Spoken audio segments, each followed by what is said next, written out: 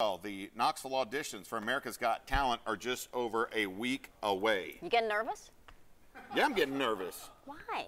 Are you? Well, no, I'm not performing. Todd trying out? I hope so. Auditions, Todd. Okay. He's going like this, so I'm not sure how to interpret that. Either that's yes or maybe. I'm getting nervous. Emily DeVoe caught up with the comedian from this past season who is inspiring as much as he was funny. Samuel Comroe says the show has completely changed his life. Yeah, what up? What up, people? Yeah.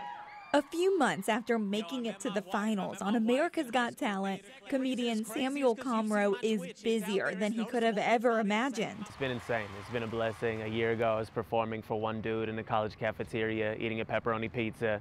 20 minutes into my hour show, he decided, hey, I'm gonna go to the bathroom. So for 40 minutes, I performed for a pepperoni pizza. And now I'm on a tour. I'm booked out through July. I got people coming to my show. It's sold out shows everywhere I go. It's people coming to see me specifically. It's been a dream come true for me. We caught up with the comedian before a show at East Tennessee State University. He said the hardest part about touring is being away from his 10-month-old daughter. I miss her. I don't even see her very often. I'm more of a stepdad right now than anything. We FaceTime. She calls me Sam. It's cute. No, I mean, my daughter's my everything, my wife is my everything, and to be able to provide for them now, doing what I love to do. Making comedy a full-time career was a goal Comroe started working towards when he first stepped on stage in high school. I started when I was 17 years old. I was an introvert my entire life. I have Tourette syndrome, so I got picked on a lot. I was always kind of to myself, but I come from a big family, 5 sisters, 1 brother, and I was silly within my family. And the people I knew, my close circle of friends, and my dad's always wanted to try stand-up comedy.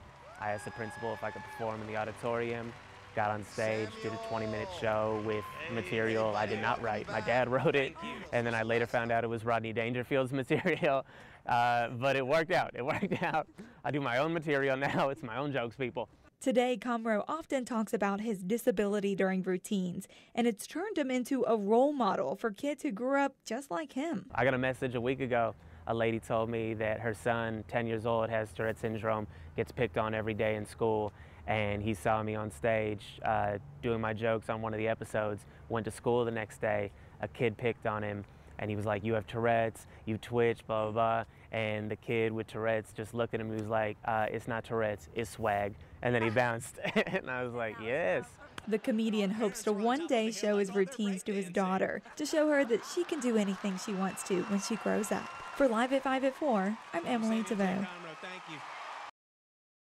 That is a great story, isn't it? Absolutely, such an inspiration, and the comedian certainly has overcome several obstacles in his life, as we've heard, including getting rejected from America's Got Talent and former auditions.